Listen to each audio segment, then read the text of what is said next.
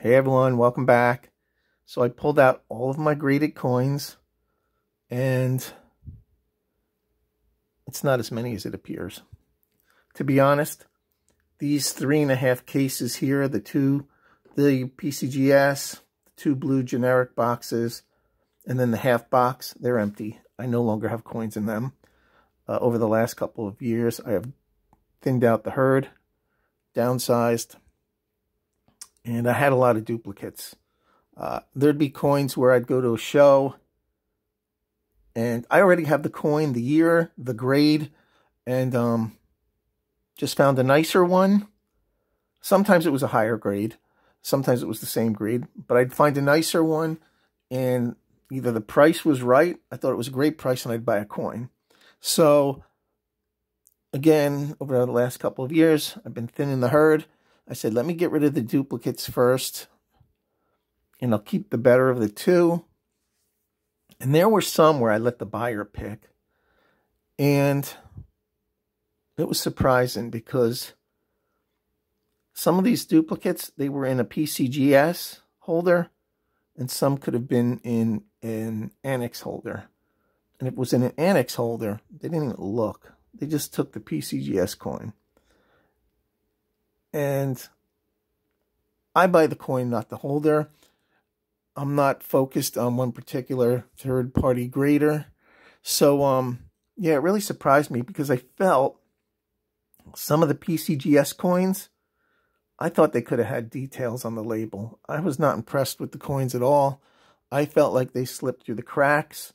And so, I don't mind that this box is now empty. I moved over what I had into this one, and I'm okay with less, especially when I have the better of the two. So again, I buy the coin, not the holder. That's what I was always told. And anyway, the whole point of this was I went through and I picked out the 3 best coins I could send to CAC. They got back to me. They actually called me. They accepted me and fast-tracked my membership. So I want to see what I had that I could send to them. And there's 3 coins I'm going to send to them. 3 coins. It's going to be a costly submission, especially if these come back without a sticker, without a green or a gold. But I'm willing to take that chance. It's more curiosity. I want to see if I could do it. And I'm comfortable grading coins myself, but grading in terms of a green bean or a gold bean, a CAC sticker, it's a different story. I think they say, and I looked, I had this discussion with someone else, more or less a comment, and then I ended up correcting it when I found a better stat. I actually found it deeper into CAC's website. I think it was something like only 43% of the coins that get sent to them get stickered. So, again, it's something I want to do. Curiosity. Have the funds available to do it. So, I'm going to do it now.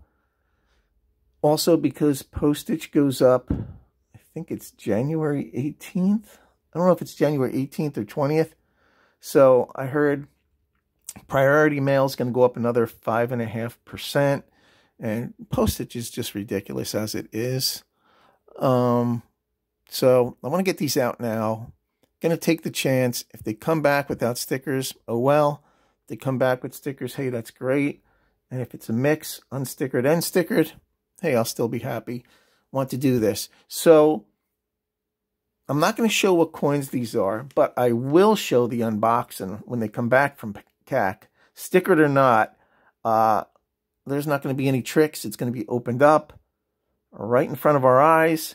And we're all going to see together if I made a mistake by doing this. If it was I guess you'd say, learning opportunity. Or if it's going to pan out. So, just wanted to do that. Then, in some future videos, I'll probably go through these I'll show you what I have. Well, I'll most likely definitely go through these, but I might have to do it where one day it's copper and bronze, or I might just do ANACS one day and NGC another and PCGS another. And I only have a couple, like a handful of IGC. Now that one is definitely not a brand that's a fave of mine, so I don't have many of those at all. So again, this is all I have in coins now. Most of my coins are from the 1800s. I did recently, a couple months back, I think it was October, sold my oldest coin. That should have been in a video in the past. That was my 1805 drape bust. I got rid of that. That was my only details coin. That's it. I only had one details coin. That was it. And it bothered me. I hated having details on the label.